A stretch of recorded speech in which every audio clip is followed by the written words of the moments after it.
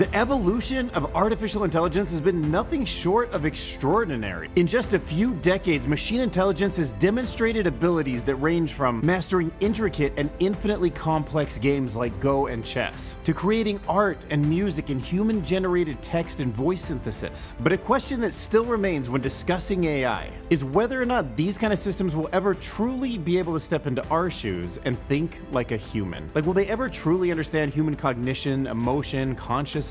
Or are they doomed to simply parrot back to us simulated artificial emotion? Let's dive in. Now, to appreciate the challenges that AI has to face and overcome to actually mimic human thought, we must first recognize the intricacies of the human brain. Composed of approximately 86 billion with a B neurons, each one with a multiplier effect because it has thousands of synaptic connections. The human brain collectively is arguably the most complex system in the entire universe. But it's way more than just the complexity of the human brain that makes it special. Because on one end of the spectrum, at a minimum, the human brain is more than the sum of its parts. But for many on the other side of the spectrum, it becomes something almost indescribable. Something that moves more into the realm of spirituality and super consciousness and being sort of one with the earth in some way, maybe even quantum in nature. Because even if we assume that human consciousness is something that could actually completely be understood with the scientific method, and there's no quantum reality or nature to it, or phrased the way Marx Tegmark would say it, consciousness is what it feels like when a system is processing information. And computers and toasters and drones, they all seem like systems that process information, but it has to be done in a special way to be called or to feel what we feel like as consciousness. So what's the difference between these non-conscious systems and us? Well, to start with, first off, the complex system that processes information has to process information about our emotions. Emotions come from the chemical makeup of our body, the three-dimensional space that we evolved in. And look, and then it has to take into account all the other weird human things, like dreams, self-awareness, intuition, and a whole myriad of other phenomenon that kind of wrap up into the word consciousness. And even if we could understand the mechanics of all those synaptic connections, some of those concepts like self-awareness are not something that we even completely understand. Device you can point at a brain and say that one's conscious, that one's not. So that's why it's hard for a neuroscientist or a psychologist or even a computer scientist to actually say if a computer can simulate what we have, but have it be the same thing we have, not just a simulation, but a real experience that robot or that artificial intelligence, whatever it's embodied in, is feeling exactly what we feel. And because I feel that I'm conscious, because I know that I am, that's one of the few things I can know because I'm in my own head, and I can't look at you and guarantee that you're conscious, although I'm really sure you are because we're made of the same materials. But you in your head could argue the reverse, like maybe everything in your reality is real and I'm just part of the show, the background character that disappears when you're not looking at me. But once again, for this conversation, let's assume that we both are just systems that are processing information, and that's what makes us both human, we're both conscious. But even if we take an AI system, something like ChatGPT, and we keep increasing the amount of information it gets, and it becomes maybe even as complicated as all 86 billion of our neurons with all those synaptic connections, how will we know the distinction between whether that machine has now emerged in the same way we were born and our consciousness sort of came online until we felt, truly conscious, or it's just complicated system doing the information processing but not feeling it in the same way? Now, there's some theories that you could maybe ask the system or remove parts of its knowledge so it doesn't know what consciousness is and see if it kind of discovers that on its own and tells us about it.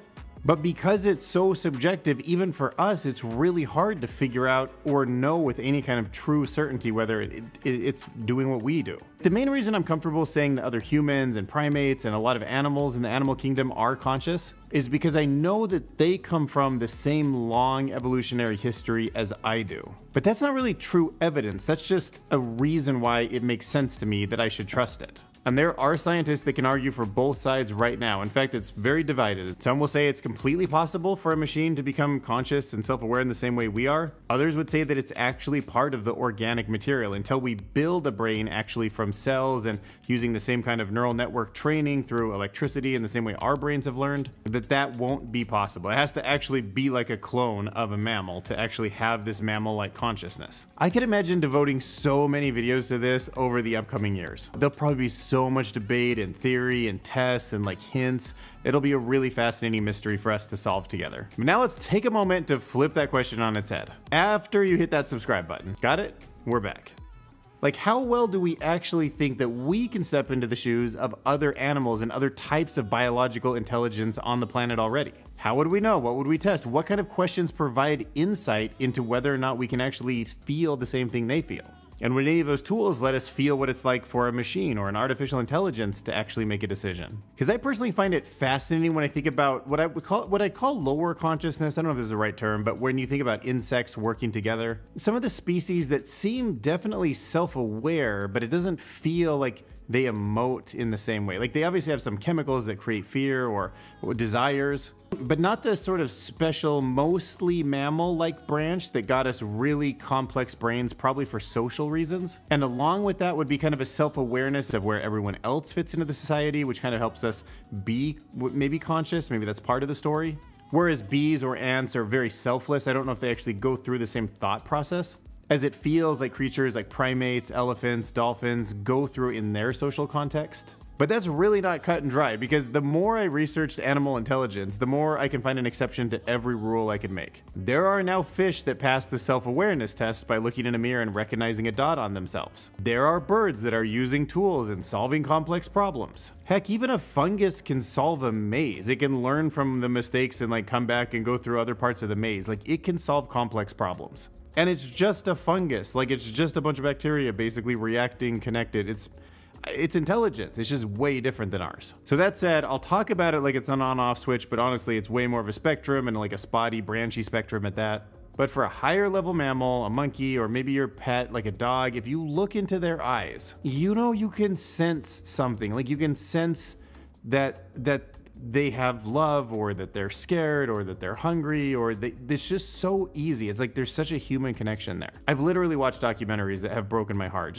I mean, you know, like the SeaWorld stuff and all of that. The killing elephants for their tusks, like we don't even have the woolly mammoth anymore. They're extinct because of humans. But I would say in the animal kingdom, there's something about complexity that comes from specific evolutionary pressures. So, I mean, a lot of dinosaurs were pack hunters. They seem to have some of that social instinct even. And ants and bees have been super successful thinking more like a disconnected, but still kind of a unit that can process information. Beehive, like, imagine our neurons could actually fly away, go do things, and then come back into our head. That's kind of the way I think about a beehive. Like, they can go out and do things, but the whole hive is actually sort of like a collective intelligence. But primates, and you know, if we still had Homo erectus around and some of the other hominids that we're related to, they would feel so human today. In fact, you're kind of looking at one. I have more Neanderthal DNA than 97% of people. So there's a lot of Neanderthal right here.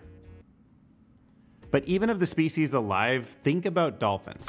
They have been observed to have individual names. Those little squeaks, like, there's a specific squeak for an individual dolphin, and they can call their name out. Like, it's a specific signature whistle, but the fact that they can discern that is why we can also use like specific patterns with whistles to actually train them to do all sorts of complex behaviors. Elephants actually have mourning rituals. When one elephant dies, the rest actually go through a mourning period. They have mourning rituals. That's the same with dolphins too. And like, how easy is it to identify with that feeling of emptiness, if you've ever had anyone in your life pass away? That ick feeling in your stomach, that loneliness, because your brain has just grown up with them being such a big part. It feels so weird to have that pulled out or know that that came to an end. And it might be in the brain logically, but it's in the body too. It's everywhere, in your stomach, in your arms, everywhere, like, you know, mourning. But from a scientific point of view, the crux of the problem is that we don't always know how to measure it, when it's like it pops into existence, or if it's on a scale, when we should say that's the cutoff line. Right now, we can only observe behaviors, and we can do some things like fMRIs to scan the brain to see what activity is happening. And there's promise there that eventually an artificial intelligence could hone in on exactly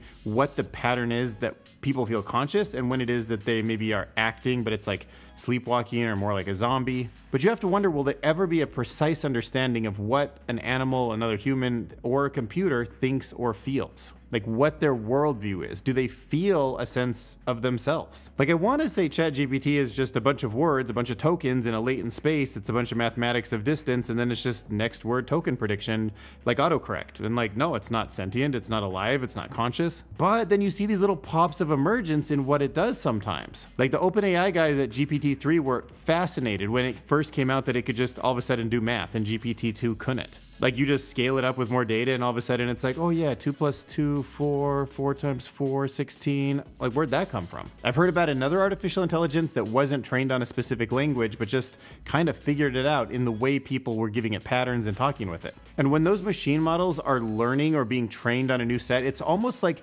when we go back to being a baby, it's a fresh palette with all new information. So this same brain, if you could like unconnect all the neurons and then have me regrow up with different languages around me, I could definitely pick them up in the way that a native speaker would. But at this point, they're kind of locked in.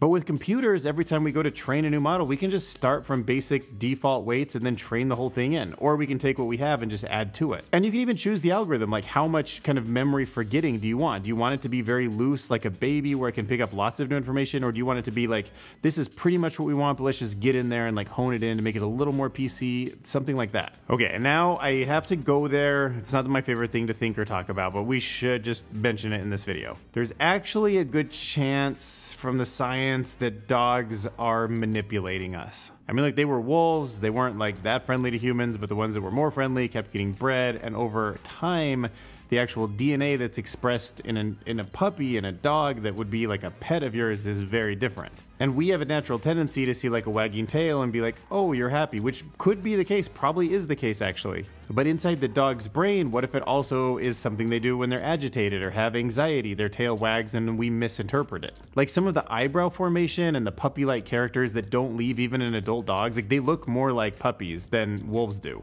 You know, and there's a good chance that as artificial intelligence keeps getting honed by humans saying, no, do this, don't do that, do this, don't do that, it's almost like kind of the way we were breeding wolves into dogs. It gets better at pattern recognition, it feels more human, it acts more human, but like, do we really know that it's happy when it seems happy, or could it just be saying that? We might even be tricked into saying, oh, it's like becoming more conscious. Maybe it's not, but maybe it is too. Like that's actually super possible either way. I have no idea. But I can tell you that we need to have a deep respect. We need to have empathy and appreciation for anything that's doing something complex. A complex system that's processing information, it might be conscious. And if we can't clearly define what it is and when it's not there, it's probably better that we err on the side of it being conscious, in my opinion, because it would be so terrible if some alien or some AI looks at us and they're like, oh, that's just a bunch of neurons processing information, nothing conscious there. And we'd be like, no, I'm telling you I have it. And they'd be like, no, that's just, you're just acting. You're just some kind of mimic autocorrect and you don't have it. I'm like, no, I have it because I know I have it.